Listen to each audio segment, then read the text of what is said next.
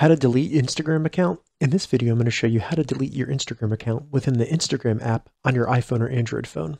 And if this video helps you, please consider giving it a like and also subscribe to my channel because that really helps me out.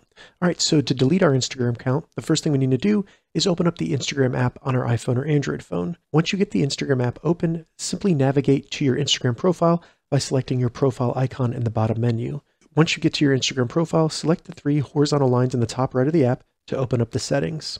Now that we're in the settings, simply select Account Center at the very top. Once you get to Account Center, scroll down and select Personal Details. Now just select Account Ownership and Control, and then Deactivation or Deletion. From here, if you have multiple accounts, select the Instagram account you want to delete, then select the bottom option for Delete Account. From there, select Continue, then select the reason you want to delete your account, select Continue, and now all you need to do is enter your Instagram account password, select Continue, and your Instagram account will be deleted.